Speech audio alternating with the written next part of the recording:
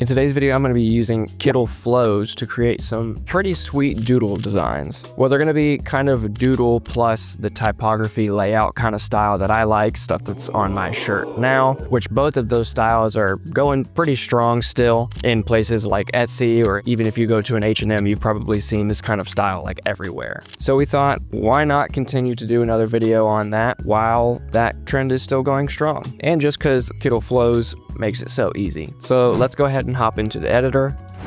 To save us some time, I've gone ahead and sketched a little lawnmower. My wife and I bought a house recently, and so I've been all about taking care of my grass, which we are very lucky that it's Bermuda sod and it's very low maintenance. The only issue sometimes is some crabgrass that I have to pull, but I've loved getting into that and taking care of my lawn, mowing, weed eating, trimming, and all of that kind of stuff. So I thought it'd be cool to kind of play around that area and do a doodle typography style lawn care type of designs. So I've got my first one here that I drew and then went ahead and vectorized. As you can see, this is just vector and I could make this any color, but for right now, we're just gonna stick with black. And the great thing about Flows is that it references whichever artboard is previous to create the new one. So I can very easily either click on this button right here to add a smartboard, or right over here in the right-hand panel in Tools, I can add a smartboard here. And then you're gonna see this right here that says describe your edits. So what I wanna do is generate a weed eater in this doodle sketch style. I'm gonna say rough doodle sketch style because it's got a little bit of like quirky, jagged edgedness to it. And for the purposes of testing this, I'm just gonna do quality on low. High is a lot of credits, and I've had some good success with the low quality generations, and I'm gonna vectorize it anyway, so it's not like it's a full-blown image, so I don't need to go ham on the credits here. Now, rather than taking what this gives me and then generating another one for a blower, I'm going to go back here and add another smartboard. You want to be careful about deviating too far from your original source prompt. That's not bad. It's not my favorite, so I'm just going to generate it again. And here I'm going to do generate yard blower in this style. Sometimes you can say just in this style, which I might try with the weed eater again if it doesn't give me necessarily what I want. And this is all kind of an experiment and trying to figure out how to prompt better. We're all trying to figure out how to prompt better and get AI to give us the exact generation that we want. And sometimes we have to give some credits in the process of getting what we desire. That's not bad. Here, I'm gonna add a smartboard here. I could even drag this and let's say a weed eater in this style.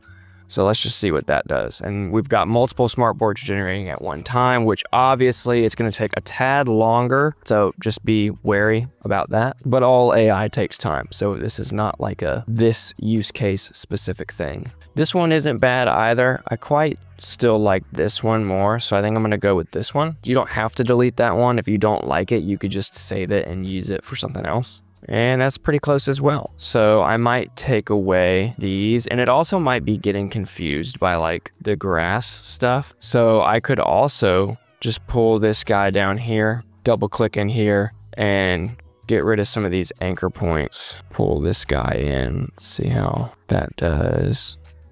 Get rid of that. And then we could also experiment with shooting off of this guy right here.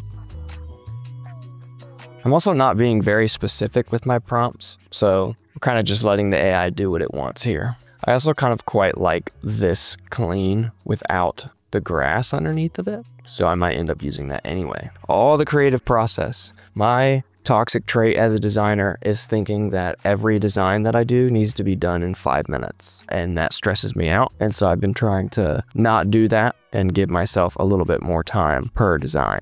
I actually like this quite a bit. I could make some adjustments to it. Like I could convert this to an image right here, vectorize that. Oh, here's our blower. That's lovely. Again, I might get rid of the little things right here, so we can convert this to an image as well. Vectorize, one color. And then if we just click into this, we can highlight some of these anchor points and just clean that up. And I like that quite a bit better. I kind of like this, and I want it to be kind of replicated on the other side because a weed eater obviously has two sides of the string. So I wonder if I can bring, I'm not like an anchor point master, so I wonder if I could kind of bring this guy be a little closer. But also if I select my illustration here and I click the pen tool, I can also add anchor points. So if I add a couple of anchor points here, then I can start to kind of bring these guys out.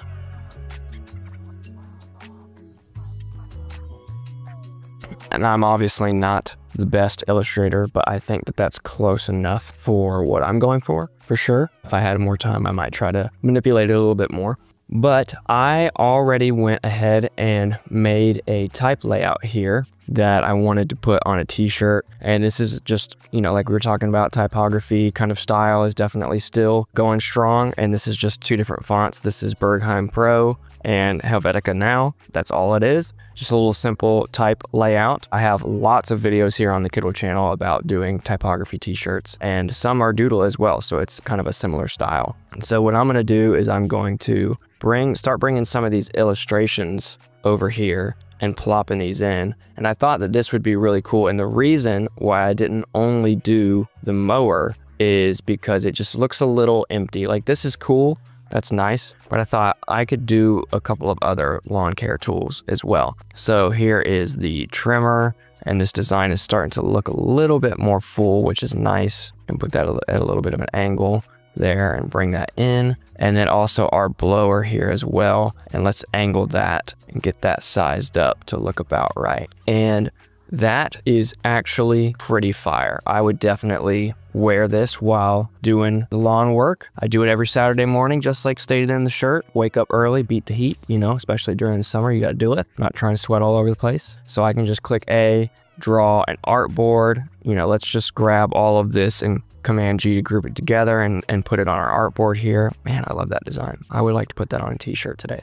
So now that I've got my cool design here, click my artboard tool, and I can actually go ahead and mock this up right in Kittl on a nice oversized t-shirt. This guy looks like he's doing anything other than taking care of a lawn. He looks like he's on vacation, so that's probably not the right mock-up. This is actually kind of fire, and I would like to see it on this nice oversized t-shirt right here. We'll size this up. That absolute heat. Like, that is the most fire lawn care shirt. It makes me want to start a lawn care business called Lawn Care Club and then have this be the shirt that people wear. I mean, that's absolutely wild. I'm gonna download this mockup, and if I go back to the editor, a cool thing that I'm gonna try with Flows, and I will preface this is not to make another fully ready to go, ready to put on a t-shirt design, but just to test what it could look like if I wanted to go change the text and the illustrations, put it together. It's good at testing designs to see if there's something there.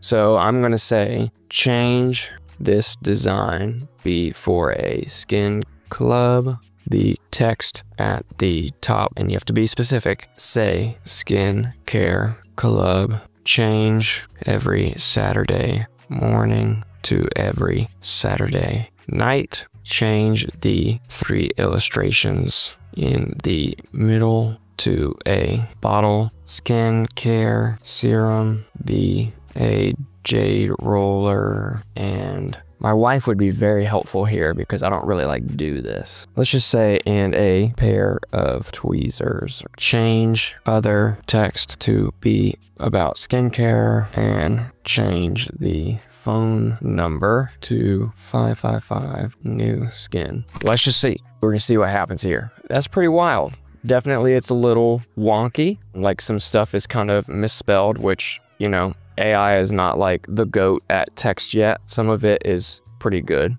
All of this is definitely all fine. This is really the only thing that was misspelled, which is very, very interesting. I could definitely see transferring this design into that, and if I wanted to, it has already given me the illustrations that I need. Boom. That's kind of the main point right there. That's actually pretty nice. And just for fun, before we go, I am going to draw one more artboard, put this photo of this guy wearing this in here, and we're just gonna see if this works or not.